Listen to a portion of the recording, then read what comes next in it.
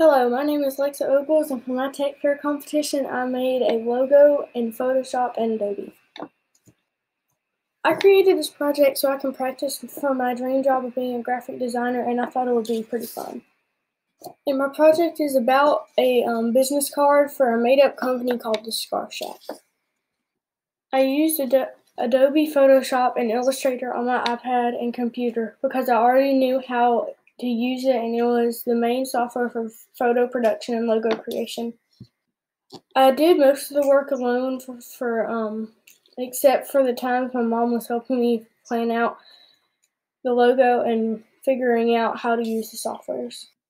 The easiest part of the project for me was definitely the part when I had to design the logo, because I literally had to make a circle, and I got an idea of making it a scarf with two little S's at the bottom that connect to the part that is attached to your neck. And so I could put the Scarf Shack as for the logo. And the hardest part was definitely having to make everything straight and drawing everything with my fingers, because I didn't have a pen or anything. And if I did something different, I would use a different software so I could learn more. Also, I would make sure I had a pen. And this is the paper that I came up with my idea on. So I drew that circle, and then I did the little S's on the bottom, so it would look like the Scarf Shack. And then yeah, that's all. It's pretty.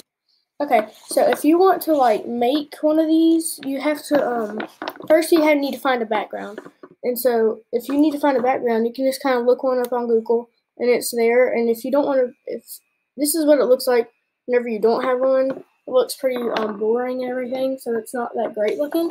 But normally you would have a background just so everything looks more finished and better looking. And also you can I drew this with my fingers because I couldn't find one that I liked to Photoshop and everything. So I just kind of drew it with my fingers, and yeah, I think it turned out pretty good. So I think that's pretty good, pretty nice. Also, you can have the colors different, and you can definitely have two different colors of something.